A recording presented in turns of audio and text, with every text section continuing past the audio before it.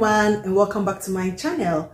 My name is Ajwa and I hope this video finds you well. If today's your first time here, please consider subscribing. And to all my returning subscribers, I say thank you so much and welcome back. So I have some few fragrances I've been obsessing lately over. They're not really like obsession, but I've been gravitating towards them for the most part, although in between I sort of change them. I'm not really a weekly perfume tree or monthly perfume tree sort of person, because I really can't commit to that idea. I know I will find myself reaching out for something else if I even set up a tray for a month or for the week, because my mood changes and whatever I want to wear also like depends on what I want to wear, where I'm going, all those things determine what I will wear as a perfume. So I really appreciate those who are able to do that. Personally, I can't, but these ones are the ones I've been gravitating towards lately. And the very first one I have here is Flower Bomb Midnight by Viktor & Rolf. This fragrance is not like a favorite of mine.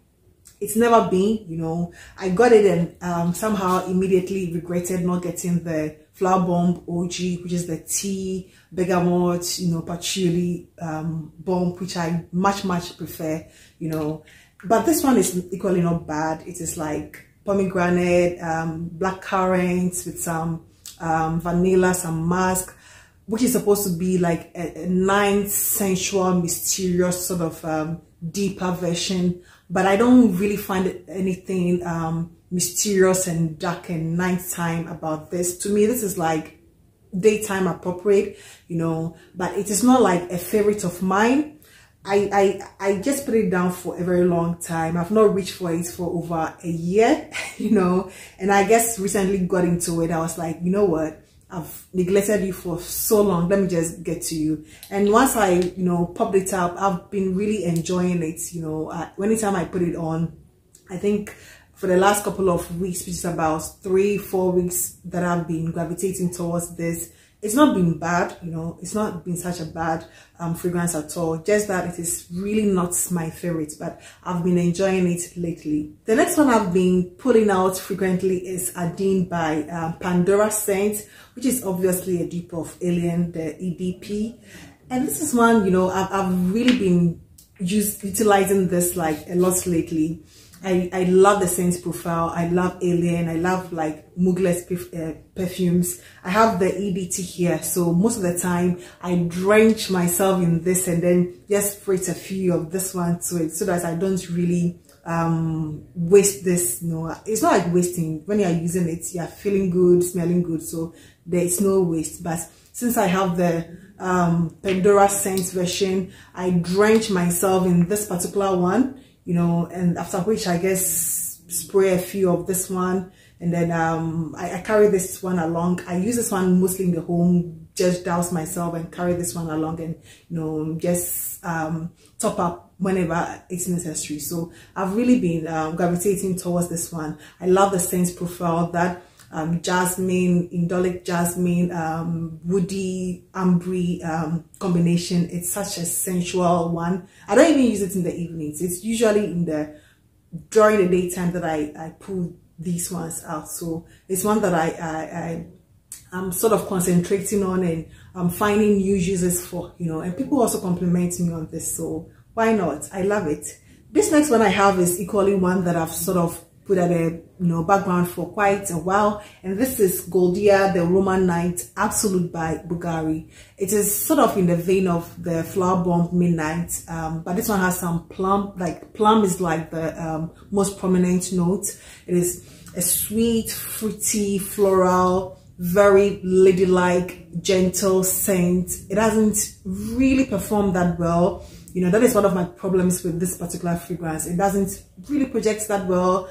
It doesn't give you the performance. You need to like really overspray this before it makes any impact. And I think that is one of the reasons why I don't reach out for this particular fragrance. But on days that I have started wearing it, I really enjoy the scent. It is feminine, it is sweet, it is sensual. I will not say it is sexy, but I don't even consider it as a nighttime fragrance. I use it during the day. It is sweet, feminine, girly. I love the plum. I love the patchouli, the vanilla in it. You know, I think it has some jasmine too. You know, it's a very well blended, pretty girl scent. You know, and lately that I've been pulling it out, I've really been enjoying. So I just hope the streak continuous, because if I decide to put it down, you know, without reaching out for it, I'm sure it might take me some time or a very long time for me to pull it out, because I think the performance is what sort of put me off about this one, and also Flower Bomb Midnight. Because of the performance and a few other things, I really did not or have not been grabbing them, but lately I'm sort of making efforts to sort of wear them, and I really enjoy them. This next one I've had for like a little over a month, but it's been a love. Like, I loved it since day one and have been grabbing it, you know, like ever since. Like, this is supposed to be in the same vein as Oud Al Layal, and this is Watani Intense Gold. Like, a very lovely bottle, very, you know, lovely sort of Middle Eastern vibes fragrance by Al Watania. And it's been just like a month since I've had this fragrance, and it looks like that is the only thing I've been wearing, because it really is one that I pull out a lot. You know, it gives me compliments, it lasts like the whole day, it projects. I love the scent profile: honey, rose, ylang ylang, some florals. It gives me that Oud Al Layal vibes, but this is like a refined, smoother, silkier sort of version, which I so much prefer over the Oud Al Layal. I consider this like the main fragrance, and then I'll just use like Oud Al Layal as the backup bottle. So I hope not to run through this as fast though. So that is Watani Intense Gold by Al Watania. The next one I have here is by Fragrance World, and this is Rodrigo's Rouge. This is one that I have really praised. You know, I have praised highly on this channel, and rightly so. It's supposed to be obviously a dupe of Narciso Rodrigo's Rouge, and the bottle, everything is like a telltale, so we will just take it like that. But I really love it. You know, I really love this fragrance. It is a musky rose, powdery, tart, sensual, ladylike, simple, not overpowering, not overwhelming, nothing to fill up a room, but it's really a sensual, musky fragrance, and that is what I appreciate about this. It doesn't really offend anyone, a very likable scent, and anytime like I wear this, I feel good in it. I get a lot of compliments, you know, even when I feel like I don't smell it anymore, someone just gives me a compliment, you know. It's like, oh, there's something, you know, it's not good, you know. I think there was a day that the day was almost over. I was returning home from, you know, some errands, and I met a friend. He was like, you smell good, and I was a bit surprised because I thought the fragrance had worn off. You know, I had done with all my errands, and I was virtually, you know, just on my way home. So I was like, okay, whatever. And then this one was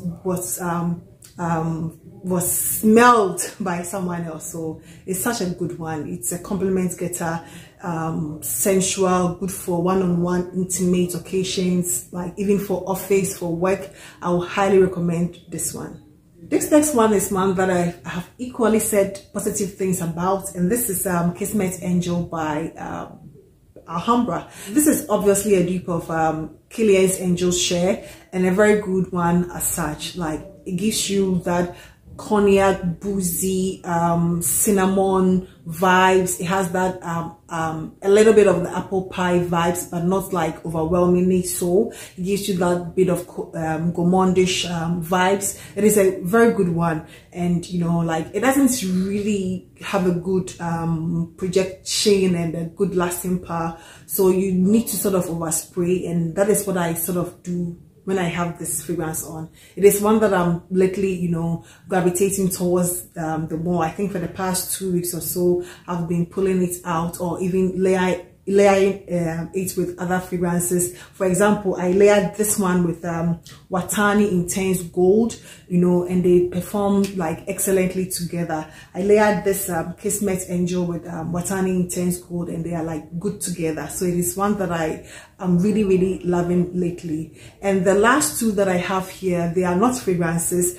I don't know, like they are supposed to be stress relievers, or pillow sprays, something to calm you down when you want to sleep. And this one is from Bath and Body Works, and this is aromatherapy, which is a natural essential oil. You know, it is eucalyptus and spearmint for this one, and this is also a lavender calming spray.